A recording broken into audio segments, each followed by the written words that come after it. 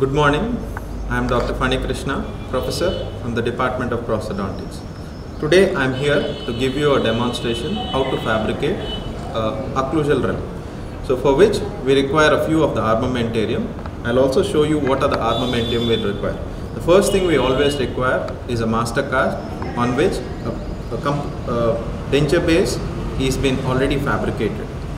After that we require a wax carver, a wax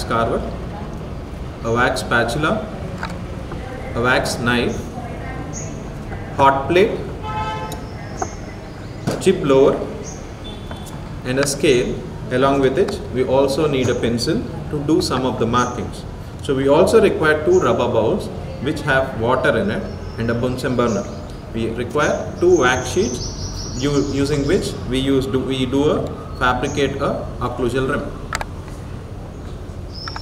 Before we start our fabrication of occlusal rim, we have to have some of the lines that are drawn onto your master cast, which will help us to do a good occlusal rim. So these lines that are drawn, reference lines that are drawn on your master cast, are based on the anatomical landmarks which you have studied earlier. So on which, coming to the maxilla, initially we start with a midline drawing that is used by the frenum that is on the cast. Once the midline is drawn, it is extended onto the posterior part of the cast. That will help you to mark the midline on the cast and give you a good symmetrical occlusal rim. So after which we are marking our incisive papilla. The incisive papilla is drawn, which will also determine you the positioning of your central incisors. Once the incisive papilla is drawn, we mark a horizontal line at the distal portion of the incisive papilla, extending it onto the land areas of the cast as you see in this cast.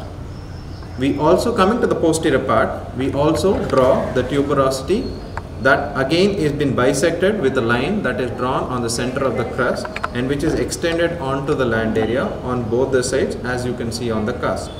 Coming to the mandibular,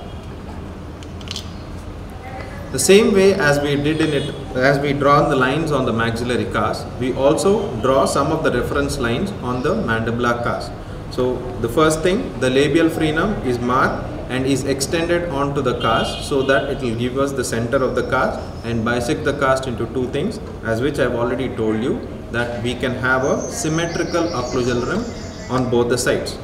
Coming to the posterior aspect, there is an anatomical landmark called retromolar pad which is marked on both the sides of the cast, and this retromolar pad is divided into three equal halves as shown on the cast here, and a line that is drawn onto the center of the crust of the ridge is extended onto the retromolar pad till the posterior part, and make sure that this line is bisecting your retromolar pad into two equal halves.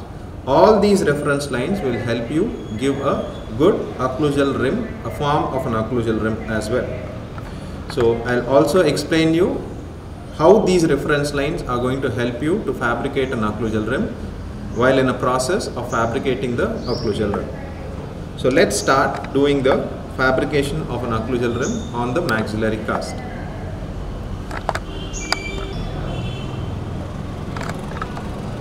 So going ahead with your fabrication of the occlusal rim for the maxillary. So as I already told you, we pre-required that a denture base is already fabricated on your master cast.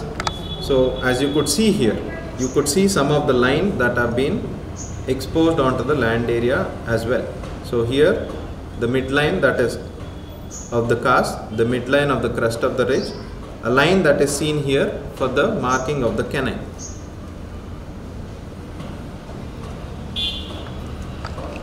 So for which an occlusal rim to be fabricated, we require a modeling wax sheet.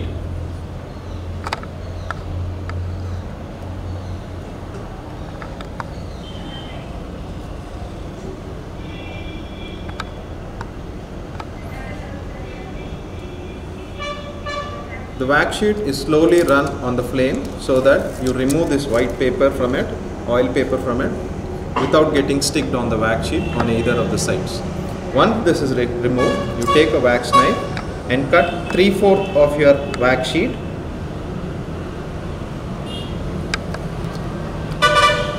take the 3/4 of the wax sheet, soften it slowly onto the burner, but make sure the wax sheet is not melted.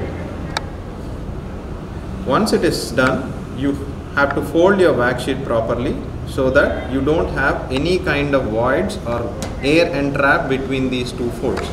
So the same thing, the folds are made continuously to the complete of the sheet. So you have to soften it slowly onto the occlusal, onto the burner, and then make the fold properly.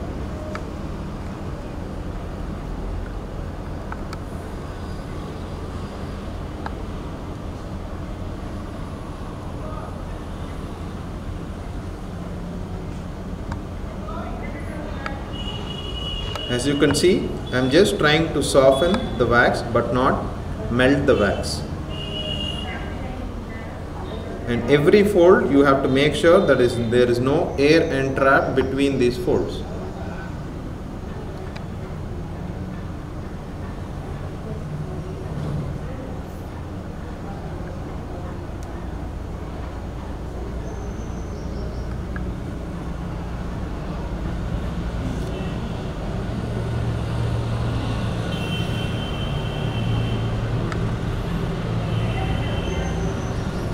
Once the wax is completely folded like this,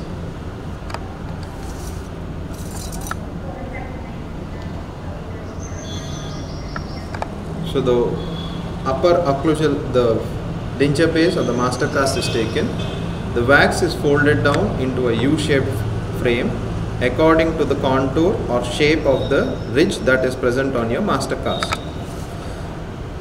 and the wax is then nicely adapted to the denture base, taking the shape of the crust or the ridge that is present on your master cast.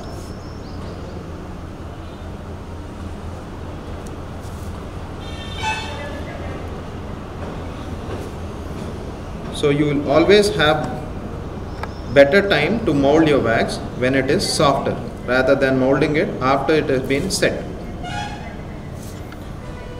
So make sure that the shape of the wax is pre-made when it is softer enough, molded properly when it is softer enough to the proper shape of the model, as you can see on the cast here.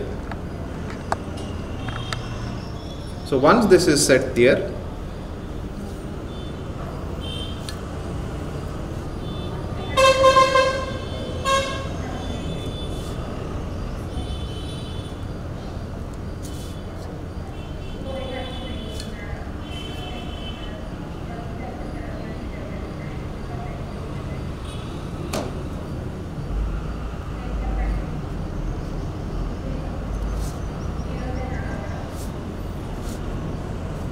the excess wax is nicely adapted to the denture base so that it gets firmly adhered to the denture base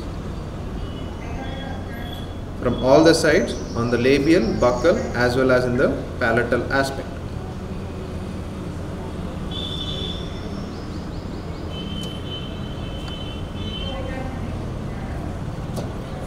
So you should make sure that you have a U-shaped framework from the lines that are drawn here on both the labial surfaces. That will tell you a U-shaped arch form to be maintained from the canine to the canine position.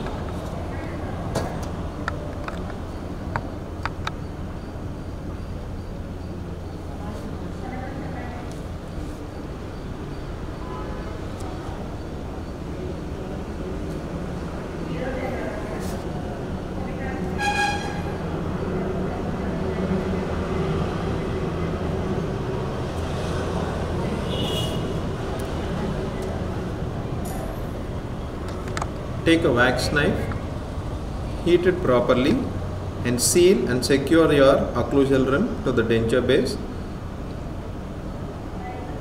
by nicely softening the borders of the wax on all the sides. Just like the way I am doing on the cast now.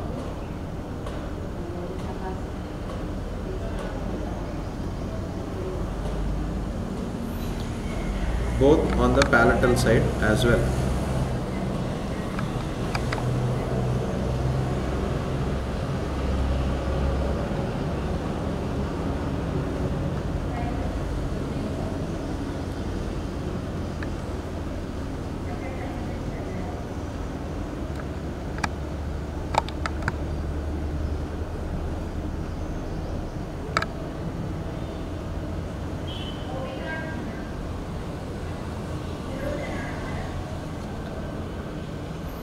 Once it is secured, the rest of the shape of your occlusal rim is done by adding wax on both the sides and contouring it properly.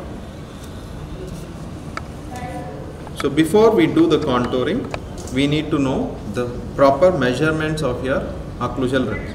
So coming to your maxillary occlusal rim, the height of the occlusal rim should always be 22 mm in the anterior region, 18 mm in the posterior region. So now we have all doubt that from where this measurement has to be checked.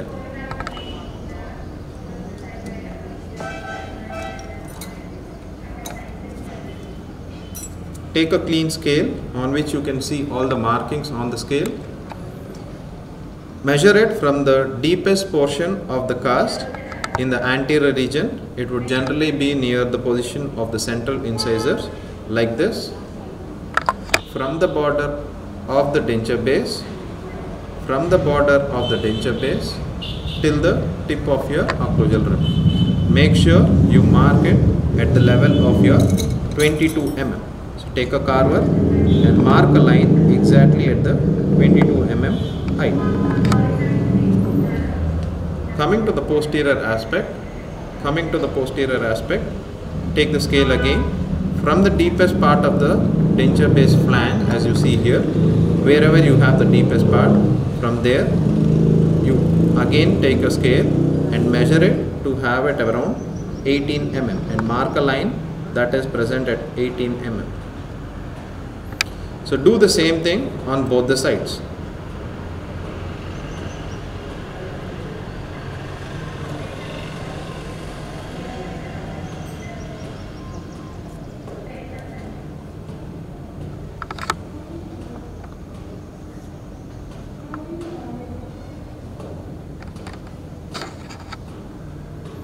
Once this marking is done, first try to reduce the height of it to the marking where you have done there. So you need a flat and a neat hot plate that will help you to evenly reduce the whole complete surface of the occlusal. So take a rubber ball of water so that the wax is not spilled onto your surroundings. Heat the hot plate evenly and properly.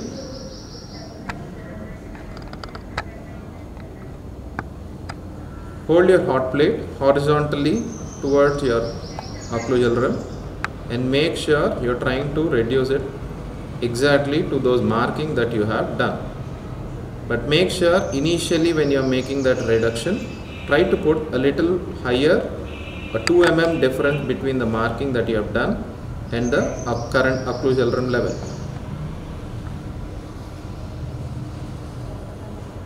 So that final corrections can be done at the end.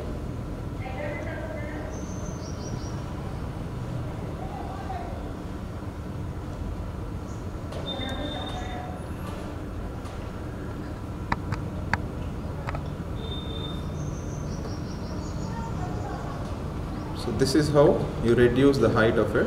So by doing so, you are trying to save time to add the additional wax on the surfaces on the labial as well as the buccal surface.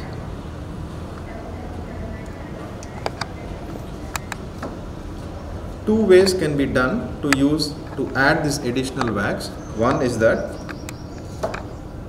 you can cut down small pieces of the wax that is left over from the wax sheet used for the occlusal rim, put them on the surfaces here, and then with the help of your wax knife nicely melt it down so that it gets adhered to your wax that is already present on your denture base.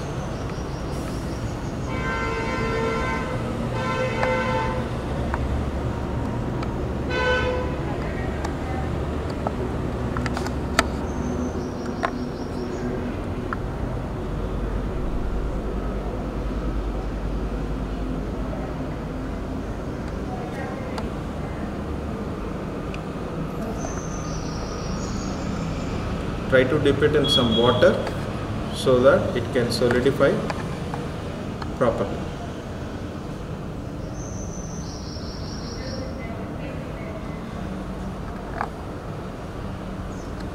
remove any excess wax that is flown into the tissue surface of the denture, so that there will be no interference of seating this denture base back onto your master cast. So this is how, as you can see, a wax is additionally added onto the surface. The second method is that by rolling down the excess wax into a small tube like thing, and then adding the wax properly onto the occlusal rim drop by drop. Just soft coat, heat it a little and then add it drop by drop. So you can use any of the technique with which you are comfortable with.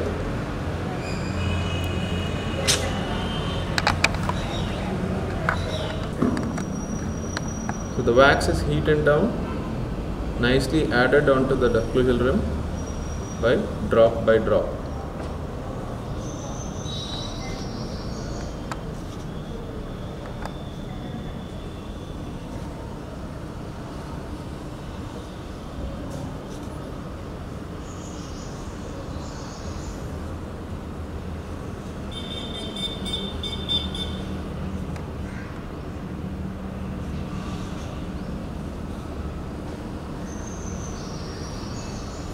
Till you get the proper contour as you required for the occlusal rim.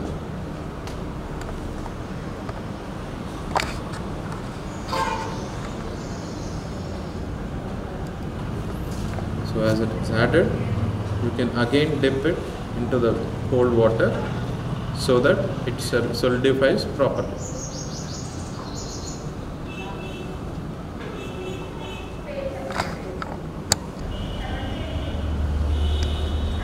So as you could see here, wax is added on all the surfaces, on the buccal surface, the labial surface on both the sides, and as well on the palatal surface. So once the wax is added, the wax knife is used to contour it properly. So take a wax knife, heat it properly, put a rubber ball nearby. After you heat your wax knife properly, contour the wax so that you have a smooth surface like this.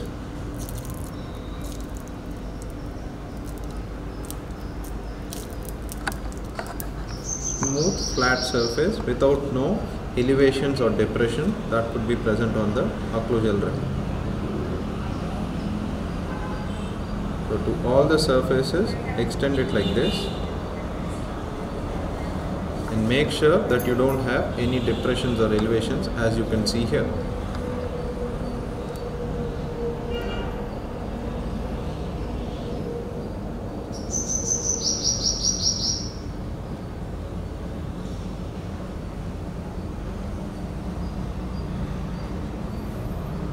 So once the labial surface is properly smoothened, or the buccal surface is properly smoothened, use the other side of the wax knife where you have a small bend like this to contour the palatal surface. So take the wax knife and run across the palatal surface again to get a smoother and neat borders. Excess wax is poured down. Smooth borders, as you see.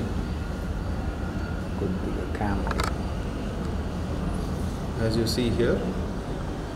So the contour of the wax knife will exactly be the contour of your palatal surface. So any minimal amounts of excess wax can be carved out with using a carver.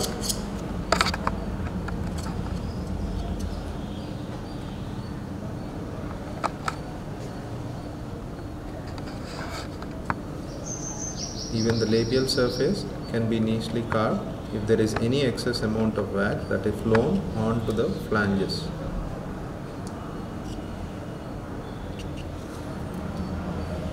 Once it is done, now come back to measurements that we have done it earlier, where the anterior height should always be 22 mm. So put a mark on your occlusal rim. Now has 22 mm line there. Coming to the posterior part, which I've already told you, you have to make your measurement from the deepest part of the denture flange. So a mark again 18 on both the surfaces.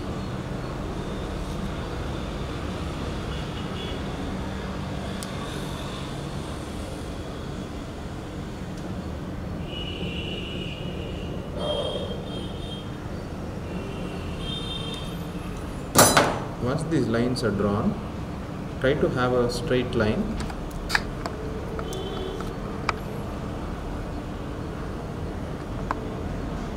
Attaching all these markings that are made on the occlusal rim,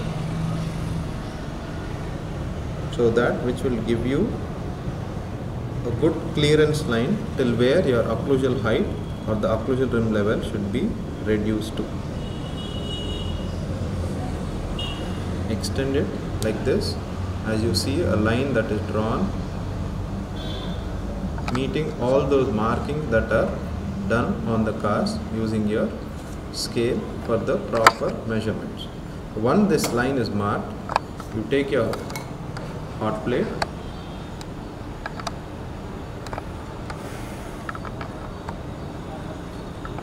heat it homogeneously,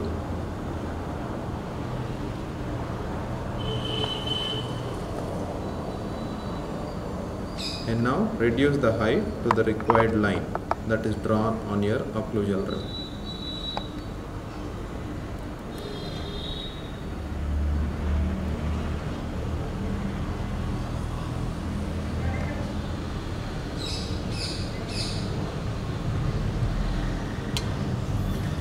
Put it to your eye level so that you could see how your occlusal rim is flatter enough.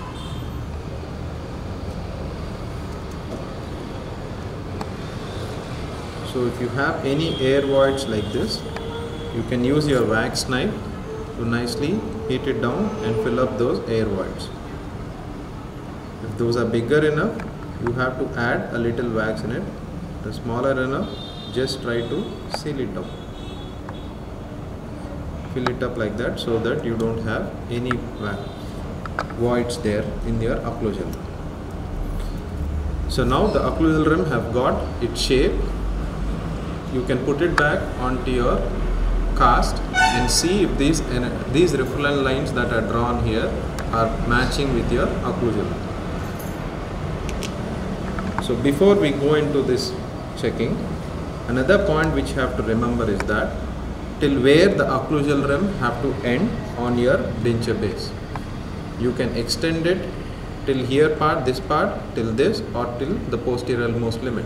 But we have again a reference point on the cast that will help you to determine the posterior extension of your occlusal rim. So that part is that there is a line drawn from the hamular notch, the distalmost extension of the occlusal rim. 1 centimeter from this hamular notch, a mark is pointed onto your cast and then is extended onto your land area on either sides. So that will give you the posterior most extension of your denture base. So once you seat back your denture base with the occlusal rim onto it, you should make sure that your occlusal rim is till the mark. If there is not there, you can add it, extend it till there. That will tell you the posterior most limit of your occlusal rim.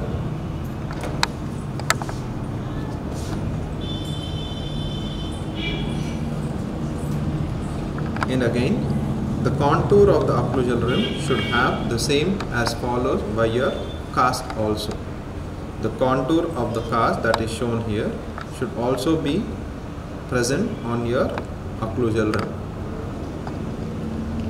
So before going into the final completion of your occlusal rim, there are few points that you have to remember is that if you see from side, you can see a mild inclination in the anterior, and if you see from here, the occlusal rim is inclined toward the ridge. So this is the form that you have to maintain. So there should be at least 10 to 15 degrees of angulation in the anterior region that is extended from the canine to the other side of the canine. But whereas coming to the posterior aspect, the occlusal rim both on the palatal side and the buccal side should always be contoured toward or inclined towards the crest of the ridge on both the sides. There should not be a proper U shape here, but rather the posterior teeth, the posterior occlusal should always be straight on both the sides, and you have a U-shaped contour that is present in the canine region.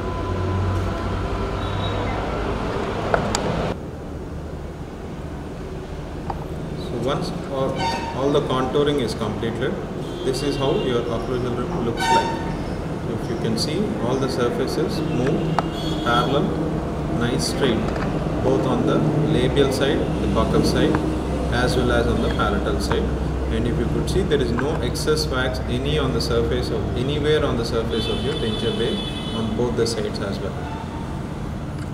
So once it is done, you can take a nice gauze piece, run across your finger and smoothen the surface by rubbing a gauze piece toward the surface, so that any small uneven surfaces that could be present can be nicely removed with this gauze piece. Okay. So once all the wax is contoured nicely, you can see the wax surfaces on the denture base, smooth, straight, no any bulkiness or no excess wax present on all the surfaces and on the palatal surface also. And if you can observe, there is no excess wax on the surface of anywhere of the denture as well as on the tissue surface of the denture. So once this contouring is done, you can take a gauze piece like this, wrap around your finger and nicely rub across along the sides of your occlusal rim, so that you will have to eliminate any small interferences or elevation that are present, so that your whole of your occlusal rim would be smoother enough. So all surfaces, the occlusal surface, every surface of the occlusal rim is nicely rubbed with your gauze piece, so that you have a smoother surface. And there should be no excess wax beyond the thickness of the denture base, as you can see here. The wax should always merge down with the denture base, both on the labial surface, the buccal surface, as well as on the palatal surface as well.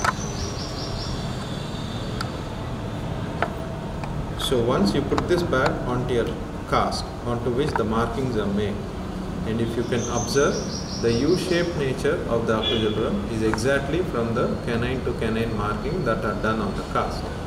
At the same time, and if you see the posterior part, it is exactly to the line that is drawn from the hamular knot, the 1 centimeter line that is drawn from the hamular knot, exactly there.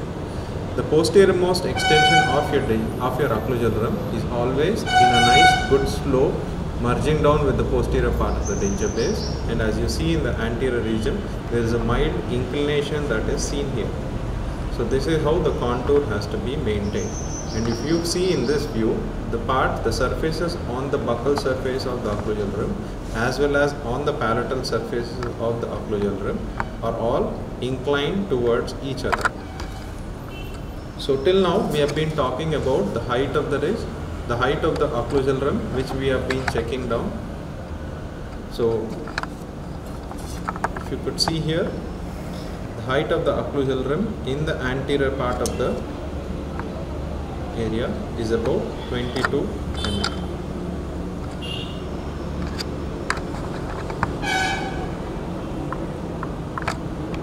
And 22 mm.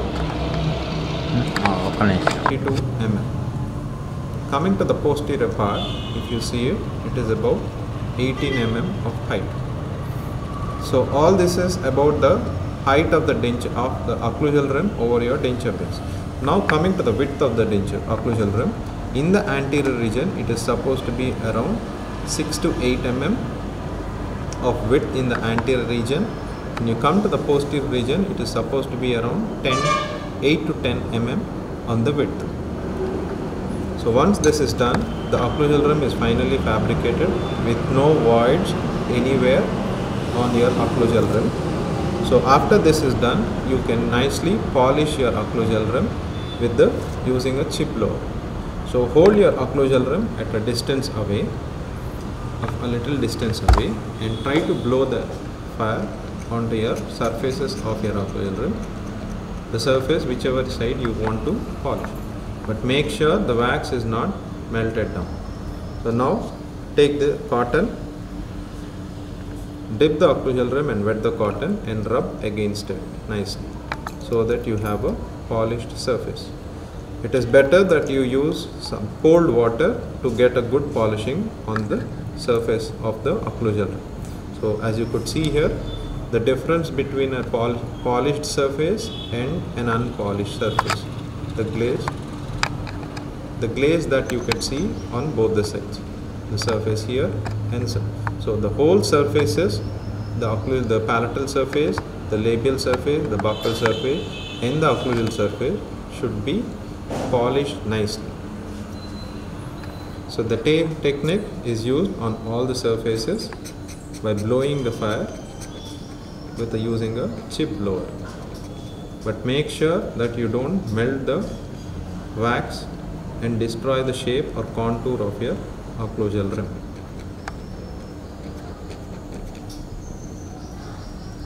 Take a wet cotton, wipe it across again.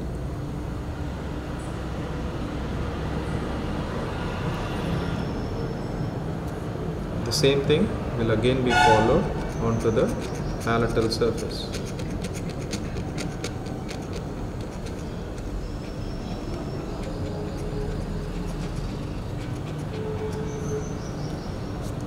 Take a wet cotton again, wipe it across the palatal surface. If you have any excess wax that is present on the palatal surface here, you can again do the same thing, but use a dry cotton to wipe it out rather than a wet cotton. So this is how a final occlusal rim looks like.